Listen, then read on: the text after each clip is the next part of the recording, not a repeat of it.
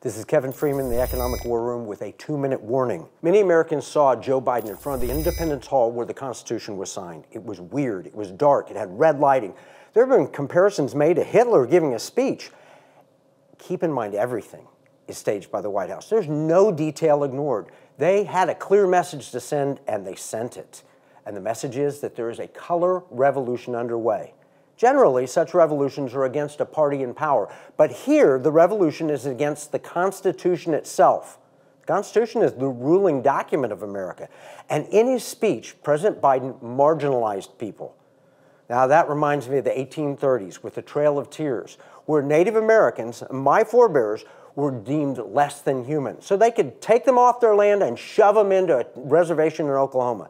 Now they're marginalizing MAGA Republicans. You know, the 74 million who voted for Trump.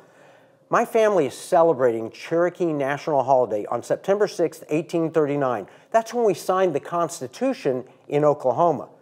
But 74 million people declared less than human? Now, Biden tried to walk it back, but the signal is out. You know, he's created 87,000 new IRS agents, given them $5 million in new ammunition. He's given a direct threat to use F-15 fighter aircraft against anyone who opposes his agenda. That violates the Posse Comitatus Act, but it also reminds me of the Trail of Tears. Now, I've got a new book out. It's called According to Plan, and it's available now. You can get it at Amazon or direct from us at accordingtoplanbook.com. You can get copies. Please share them with other people to wake them up.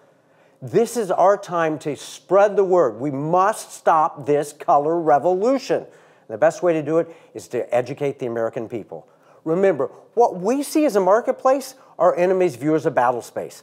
That's never been truer than it is today. This is Kevin Freeman from the Economic War Room.